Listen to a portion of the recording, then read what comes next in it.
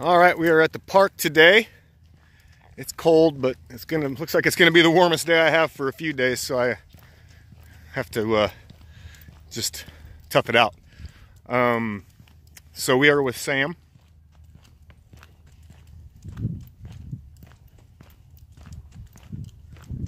Good boy.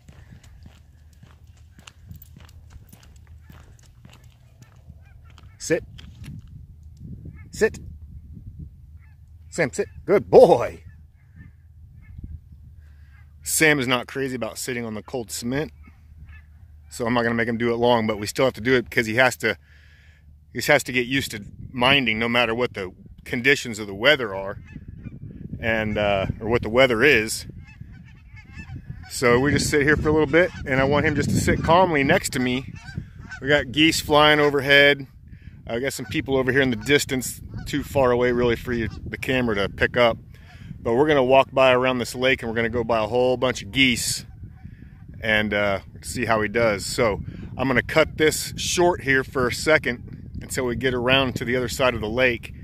But for right now, he is still sitting nice and calm, no tension on the leash, and he's doing great.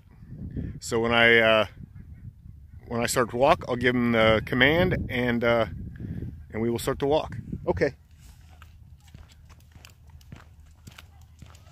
Back. Good boy.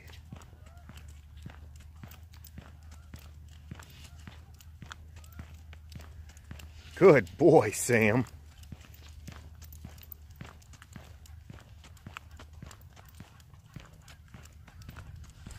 Now, Sam was probably the hardest pulling dog I've ever had.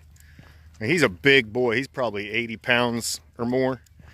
And the leash they brought him on had like 6 knots in it that had been pulled so tight, I don't think I could have got those knots apart with a pair of channel locks. So that was no good. And but now he's just walking nice and calm with hardly any pressure at all. Or really no tension at all. Come on. Nope. So right now, there's a lot of goose poop on the sidewalk. So I'm just giving him little tiny corrections to stop trying to stop and sniff every piece. For one, it's gross.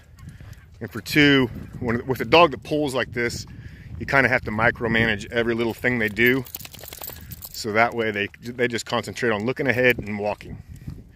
So that's what we're gonna do with Sam. And I'll have a part 2 of this coming up once we get around the other side of the lake with all the geese. Good boy.